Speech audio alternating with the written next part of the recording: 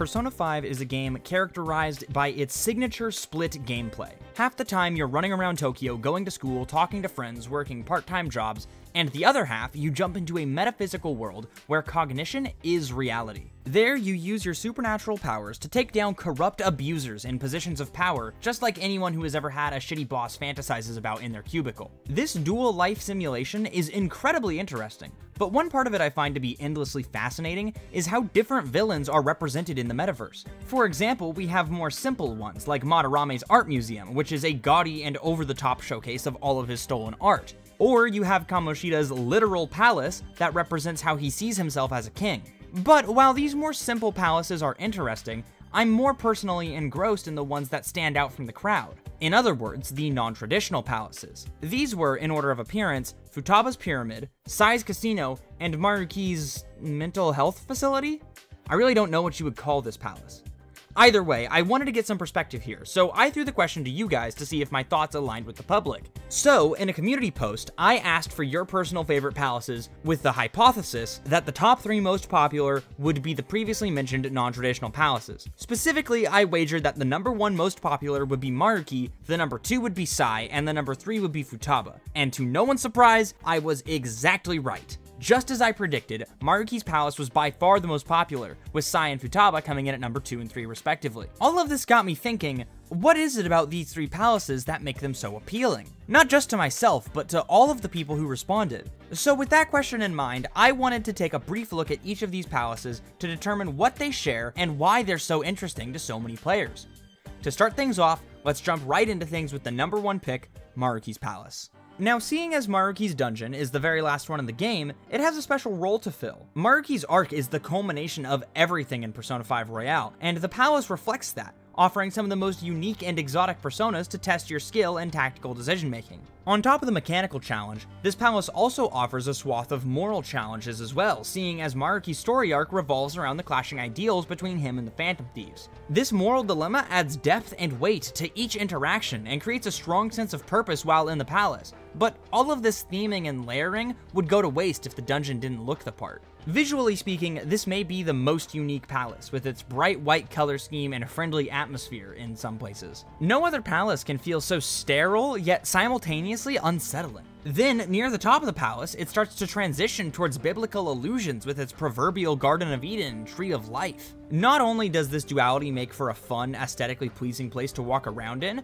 but it also reflects Maruki's progression through the story. He changes from a simple man trying to use psychology and cognitive science to help those in need, to a man on a power trip with a raging god complex, all of which we see reflected in the palace through the architecture and layout. Shadows here are another interesting visual oddity, as some of them are outright friendly and will interact with you as you would expect from a human. This, in combination with the lab coats and clipboards, all plays into the surreal and medical atmosphere of the palace. Then you have the back rooms of the dungeon that provide a stark contrast with the meticulously clean white rooms that Maruki wants us to see. These areas are all hidden away and left in the dark, as if they're memories and thoughts being repressed and hidden away. This idea is supported by the various recordings that we have to track down here.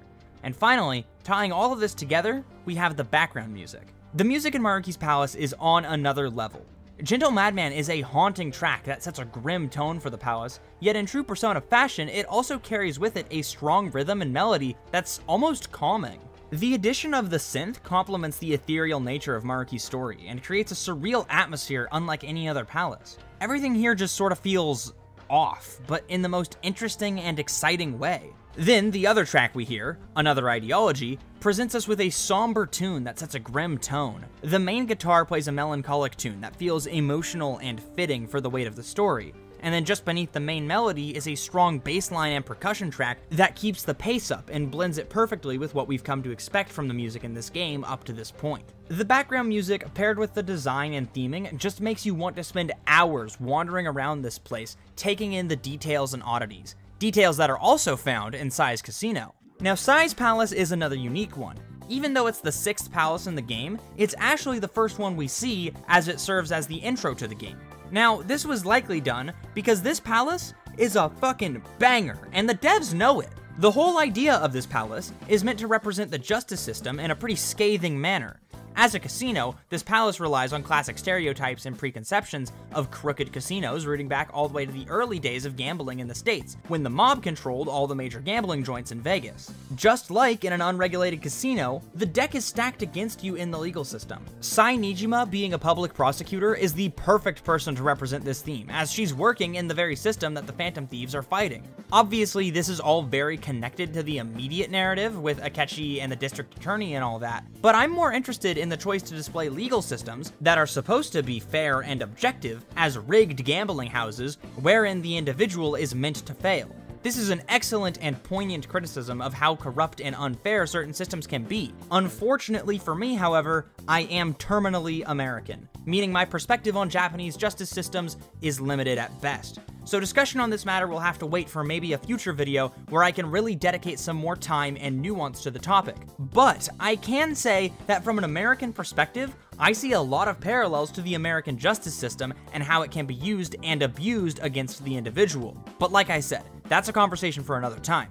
For now, let's look at one of this palace's more appealing aspects, the visuals. I think anyone who has been to Vegas can agree that the Strip at night is an intoxicating place, with all the bright lights, huge skyscrapers, and 24-hour entertainment. It can be a really fun place to spend a few nights if you're willing to overlook some of the less appealing traits inherent to the city. For these reasons, casinos are popular aesthetics in video games, and Sai's Palace fits right in with those themes. Everything is lit up and making noise, contributing to the chaotic yet intoxicating atmosphere that really makes you feel like you're in the middle of the Las Vegas Strip. This theming is further reinforced by the fun gambling-related challenges that illustrate how much control there actually is laying just beneath the chaos of the casino floor. Stuff like slot machines, card games, and even betting on fights are all represented here, and it really helps this place stand out. Instead of feeling like you're just running from room to room doing small trivial puzzles that only serve to halt your progression, it feels like you're exploring a real place and interacting with everything it has to offer on your own accord. And it just so happens that the stuff you're doing is necessary to progress.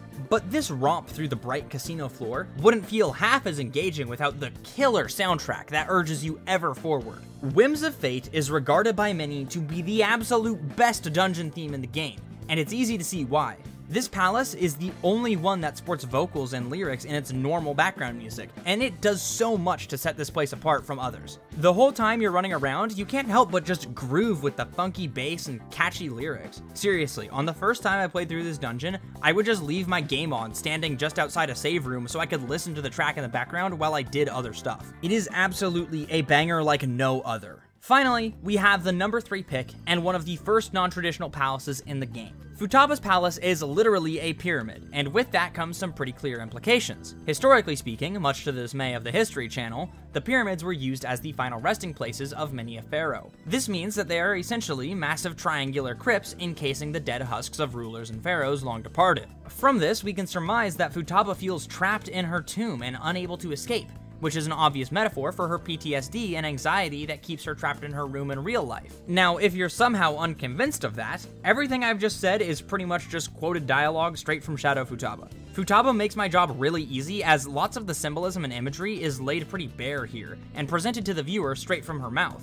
And because of that, many may be tempted to write it off as simple or shallow. After all, if all the answers are given to us right in the text, then what makes it so interesting? To this, I point you to the excellent theming, level design, and music. Visually speaking, Futaba's palace is super cool because it transports us to a fun and fictional version of a pyramid that we all imagined as kids. I know I'm not the only one who was let down by the reality that there actually isn't much going on inside the pyramids. As a kid who grew up on shows like Yu-Gi-Oh! That made ancient Egypt seem so cool and mysterious, it's really fun to see creative and interesting takes on the inside of a pyramid again. Everything is layered with booby traps and enemies, all guarding some secret treasure against grave robbers and any who would seek to disturb the holy ground. This Egyptian theme also gives way to many Egyptian-inspired personas that are some of my absolute favorites. I really love the creative approach to this palace, and the cool blend of technology with ancient carpentry just really sells me on the whole thing. But just like our other two examples, what would this palace be without its iconic music that I admittedly use